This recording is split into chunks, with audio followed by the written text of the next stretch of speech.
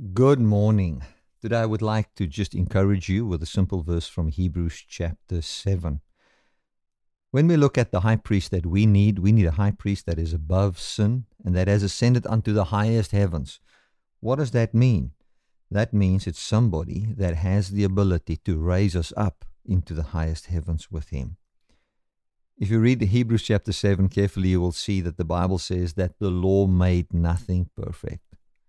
The law cannot make anything perfect. The only thing that the law has is it contains the prophetic word about the oath that God has made, which was that he would bring forth someone that is above sin and death, and that through him he promises us eternal life.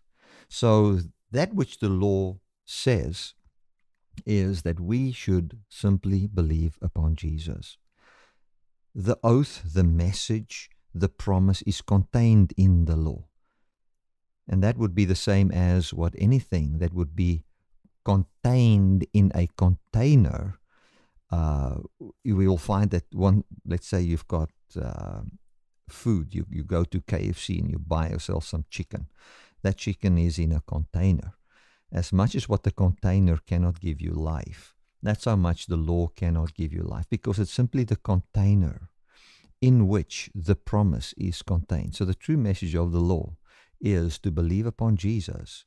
That is the container. None of us celebrate the container.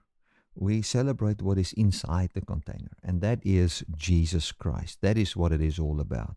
So when we look at Jesus, we look at the promise that God has. We find in the Old Testament a message that was given to the Jewish people, that there was a promise that a priest would arise according to the order of Melchizedek. In simple English terms, this is what it would mean.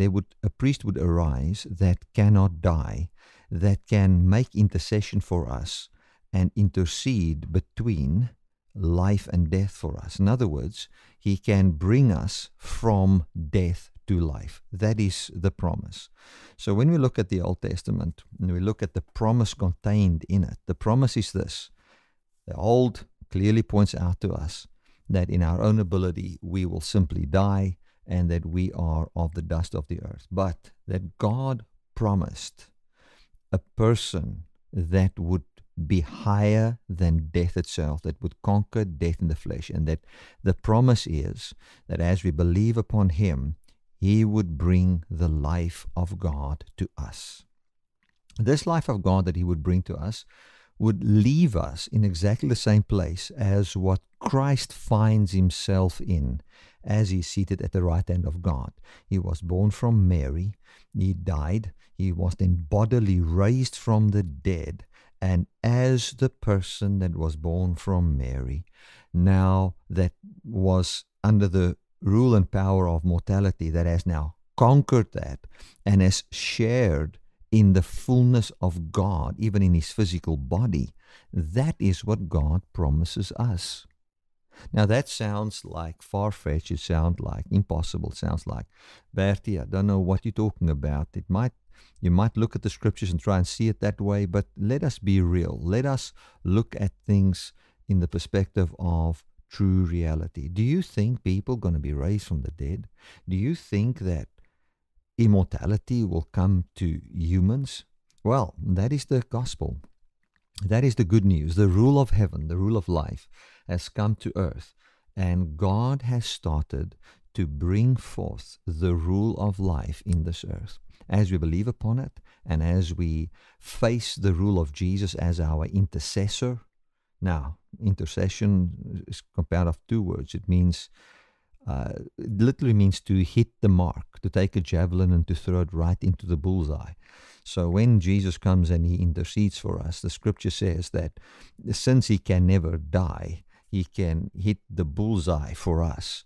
And that is, he can bring us to eternal life. And when we look at the kind of eternal life Jesus possessed, it's very simple. His grave is empty. He was raised from the dead. The man lives forever. And even his physical body was born from the Father, wherein the fibers of his flesh, if you want to call it like that, possesses the eternal life of God. That is what God has come to bring us. And if people like to know it or not, That is the solution to all the problems of the world. No politician would like to know this and see this as the answer to the problems of the world, because that would remove him as being the answer, or his ideologies from being the answer. The true answer is resurrection, belief in Jesus, the Holy Spirit bringing forth the life of God inside you, spirit, soul, and body. That is the true answer to all the problems of the world. And that is what God has brought in Jesus Christ. And we who have believed in this, we are already seeing God's answer manifesting in our lives. And so we become those who point people to the answer, which is Jesus Christ. Glory to God. So I just want to encourage you with this. The high priest that you need, that which you truly need in order to have life, God has brought in Jesus. Just believe upon him. He is the answers. He is the answer to all the problems of the world, and we can rest in that. Well, this is a short message. I would like you to just think and ponder a bit about this. There's a lot of meat around this. It is definitely thought-provoking. Ask God this question. Say, I would like to know what role the bodily resurrection of Jesus Christ and his ascension on high plays in salvation for me today. What role does it play? And ask that in faith. You will see that God will start to answer you that question, and it will change your life forevermore. Amen.